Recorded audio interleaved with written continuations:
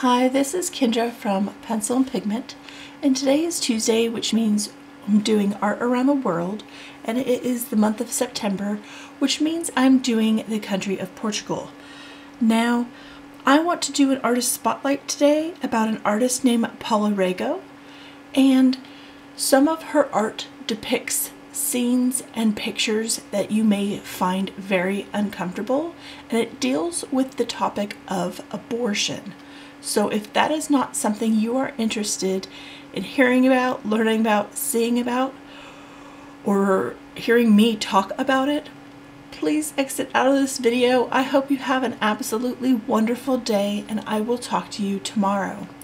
The reason I want to talk about her is because I want to talk about art as it pertains to making an impact on a community, on a country, on a group of people. And art can be that. Art can be many, many things. It can be personal and it can be impactful. And I want to start off looking at some of her other art, and then we will delve into that topic and subject matter that she covered with her art. Now, she was born in 1935 in Lisbon, Portugal. And she began to draw at the age of 4, and a year later her family kind of divided and her parents ended up going to the United Kingdom, and she was left behind in the care of her grandmother and some maids.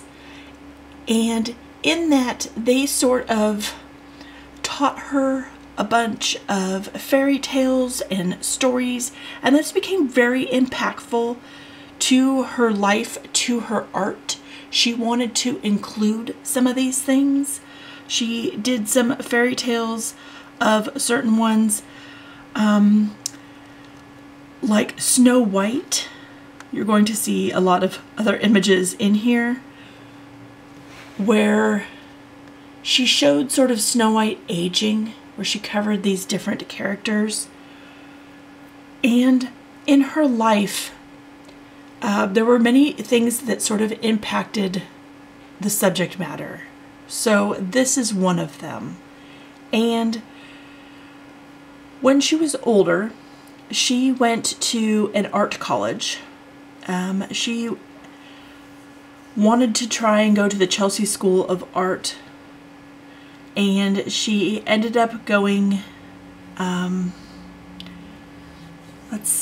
she ended up going to a different school, and she fell in love with a man that was already married. Now, the only reason why this is relevant to her art is because when she got pregnant from him, he said if she kept the baby that he would leave her, and she did not want him to leave her. So over her lifetime, she had several abortions. Now, this impacted her art. This became something that was relevant to her and her life, and she wanted to discuss it. And she wanted to put it in her art and make it something that became part of the conversation. Now, eventually, they would marry, they would have 3 children together, but something happened in Portugal, and this is sort of the crux of the situation. There was sort of a referendum to be more lenient about abortion rights in the country of Portugal, and it wasn't passed. And that affected her because of her personal experience. And so she began doing these pastels, and she did a series of 10 pastels, and they're called Untitled, the Abortion series. And there's some of them here, hold on, where she wanted to show women not as victims, but as sort of taking charge of their own life in different stages of having an abortion. Now, she realized that this affects people of lower income disproportionately of people of higher income, because people of higher income could still go out of the country and have an abortion done. And she wanted to sort of show people, here's a triptych she did in various stages of what that honestly looks like, regardless of legality. There will always be someone that may need an abortion, whether it's legal or not. And I want to say someone instead of women, because for folks that don't identify or folks that are transgender, everybody's included in this conversation of folks that need an abortion. So this is a medical right, in my opinion, and we're all entitled to our own. And she did these 10 pastels in Lisbon, and there were etchings from the series so these works could be reproduced. And they ended up in several Portuguese newspapers. Now there's no blood, there's no gore, there's no like full-on nudity shots here. It's just various stages of before process, in process, after process, what that actually looks like for some folks that have had an abortion. Now, this series of pastels was credited by many people, including the president of Portugal at the time, with influencing people to campaign for a second referendum. And the second referendum happened in 2007, and it legalized abortion in Portugal. It loosened up a bunch of those laws that were very, very strict on the rights of folks. And I think this is very, very important to talk about. You know, her work is very uncompromising. The gaze, she's looking, you know, she's looking right at somebody in the room. Some of these are looking right at you, looking at them. And that's kind of important. It's not a shame thing. It's just a fact of life thing. And that's important. Her work though, you know, this piece is called Angel.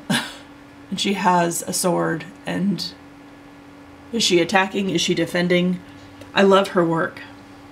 I love her work. I love her stance for rights, for human rights, for people's rights. I get that this topic is very, very controversial. I get that there are many people that won't like this or enjoy this. This isn't really the type of art you hang in your kitchen. That's not what this art is for. This art is for a conversation, and this art is credited with changing a law for rights for people in an entire country. And I think that goes a long way. I think that's absolutely amazing. So, her work can be seen in several places. The Tate has a bunch of her pieces. Let's see. 43 works are at the British Council. She has 10 works in the Art Council of England, and then 48 works are at the Tate Gallery, London.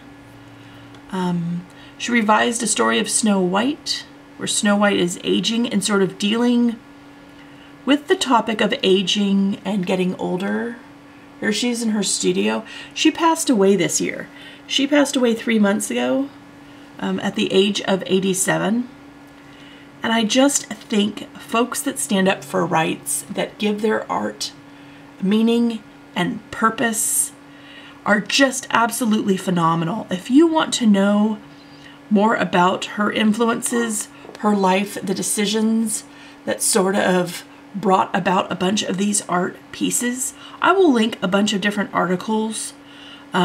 Because she passed away this year, there are a bunch of sort of retrospective things about her that are really great. I will link an interview. It's 4 minutes. I'm not sure if there are closed captionings or not.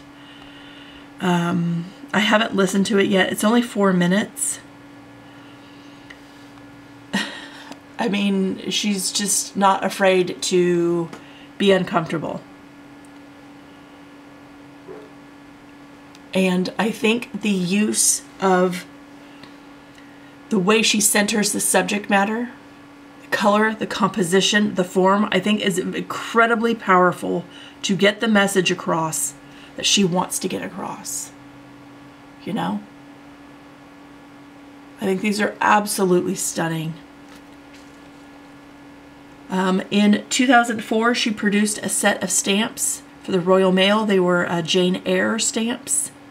In 2017, there was a BBC documentary that one of her son put together, and it was called Paula Rego Secrets and Stories. I'm not sure if I can find that. If I can find something on that, I will link it. Here she is. I love her smile. And at the time of her death, she was being represented by the Victoria Miro Gallery and the Christia Roberts Gallery. So she had full representation by galleries. And her work is just incredible. And she had so many solo exhibitions and shows, and she's in all these catalogs and books. And I just think she is someone who, you know, she received a bunch of awards. She got, in 2011, she was awarded an honorary doctorate by the University of Lisbon.